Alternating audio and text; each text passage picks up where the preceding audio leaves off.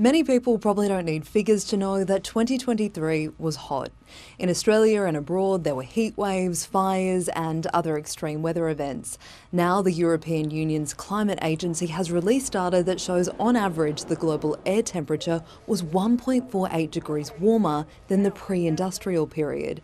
The Copernicus Climate Change Service says it broke the 2016 record by a significant margin. EU scientists say this shows that greenhouse gases are having a serious impact on our environment. Our climate is changing, and it's changing drastically, and not only is this recorded in record temperatures around the world, but it's also recorded in the frequency and intensity of extreme events. And what we've seen in 2023 was 7 of the months of that year were the warmest months on record. The Climate Agency says man-made global warming is the main driver of this heating, but it was exacerbated by the naturally occurring El Niño. The UK's Met Office has warned residents it expects 2024 will be even hotter than 2023 due to this weather pattern.